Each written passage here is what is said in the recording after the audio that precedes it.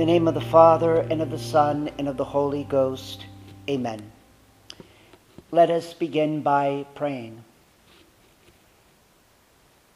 Hail Mary, thou art that dawn which was always illumined with divine light, that chosen ark of salvation, free from the common shipwreck of sin, that enclosed garden which was the delight of God. Hail Mary, my dear mother, my light, my comfort, my refuge, and my strength.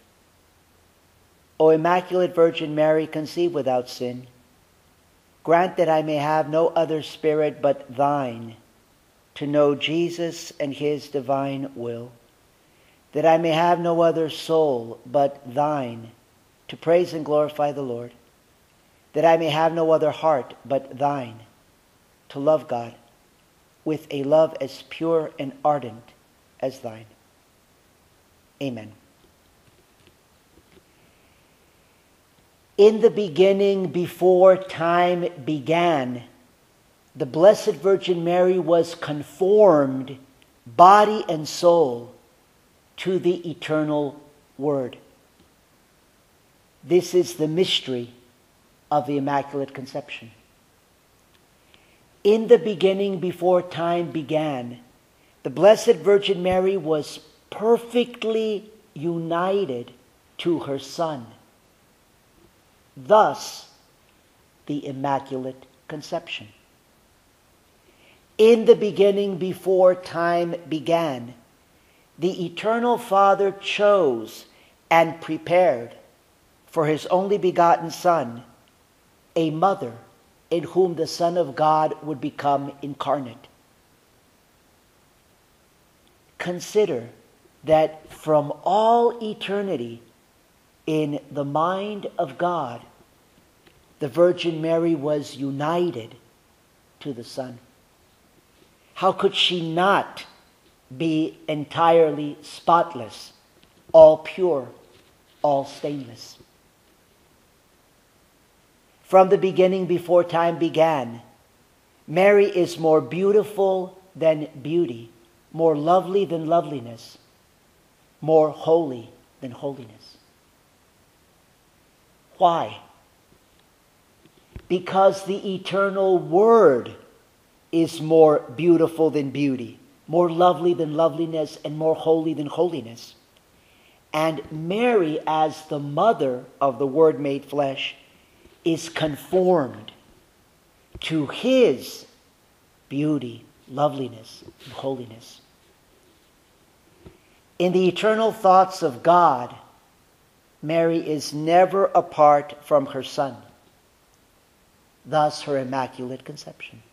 The dogma of the Immaculate Conception is that at the first instant of her conception, the Blessed Virgin Mary was preserved, free from the stain, or free from all stain of original sin, by a singular grace and privilege granted by Almighty God, in view of the merits of Jesus Christ, the Savior of mankind. The phrase, "in view of the merits of Christ," tells us that Mary's Immaculate Conception is a consequence of being conformed to Jesus Christ in a spectacular and singular way. Knowing Mary's Immaculate Conception helps us to know the beauty, the loveliness, and the holiness of Jesus Christ. Let us now consider some of the natural aspects in which the marvelous supernatural event of the Immaculate Conception took place. We look to the lives and marriage of Saint Joachim and Saint Anne, for it was in the sacred womb of Saint Anne that the Most Holy Mother of God was conceived without sin. Saint Joachim was a native of Nazareth in Galilee. His parents, though occupying a humble position in the world, were descendants of the holy King David. At his circumcision, he was given the name of Joachim, which means preparation for the Lord. St. Anne was born in Bethlehem of rich parents who owned many flocks of sheep and herds of cattle. But they regularly gave away to the poor a large part of their possessions and kept very little for themselves. After Anne's birth, they moved to a beautiful country estate at Sepphoris near Nazareth. From her childhood, Anne loved to pray and to think about God. The more she learned about the awaited coming of the Savior, the more ardently did she pray that God might hasten that happy event. One day, Anne happened to be praying fervently to God to give her a husband who would help her to live according to the divine law. And at the very same moment, on another farm near Nazareth, Joachim, an unusually pious middle-aged bachelor, was also praying for God's help in choosing a wife. Although he knew and greatly admired Anne, he was so humble that he did not dare think she would become his wife. It was God's will that this pure couple should unite in marriage and become the parents of Most Holy Mary. The Archangel Gabriel was sent to announce this to each one. Gabriel appeared in visible form to Anne while she was praying and said, quote, "The Lord give thee his blessing, servant of God. Continue to pray for the coming of the Redeemer and rejoice in the Lord. It is his will that thou accept Joachim as thy husband." Close quote. Gabriel then went to Joachim and said to him while he slept, quote, "Blessed be thou by the Lord, Joachim. Persevere in the practice of justice and perfection. The Lord wants thee to take Anne as thy wife. Take care of her, esteem her, for she is dear to him, and give thanks to God." Close quote. At the time of their marriage, Anne was 24 years old and Joachim 42. Joachim and Anne served God with great love and fidelity. The most perfect charity and harmony reigned in their home. They had divided their possessions into 3 parts. The first they devoted exclusively to the honor of God and to the adornment of the temple. The second, to the poor. And the third, they kept for themselves. Joachim and Anne frequently spoke together about God and the coming of the Redeemer, for which they prayed long and fervently. In his wisdom, Almighty God proceeded to purify them still further by giving them a very heavy cross to bear, a cross which only grew heavier as the years passed. They remained childless. Among the Israelites in those times, this was considered not only the greatest misfortune and disgrace socially, but also a clear indication that the Lord thought such a couple unworthy to contribute toward the coming of the Messiah. And so Joachim and Anne had to suffer increasing contempt and even insults from their neighbors and acquaintances. But they accepted these humiliations with patience and persevered. They continued to pray to God that he might bless their marriage with a child.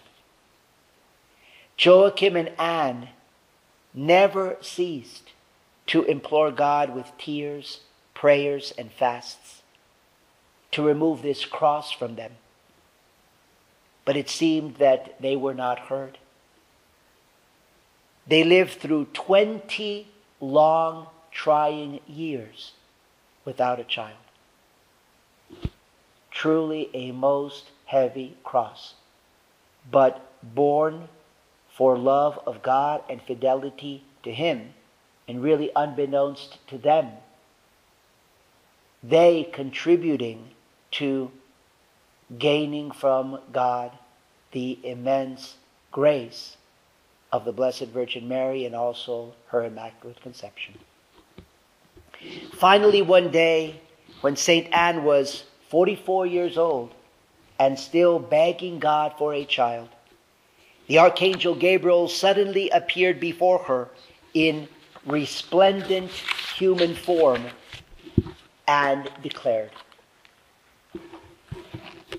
"Anne, servant of God, the Lord has heard thy petitions. If he delays their fulfillment, it is in order to prepare thee and to give thee much more than thou askest.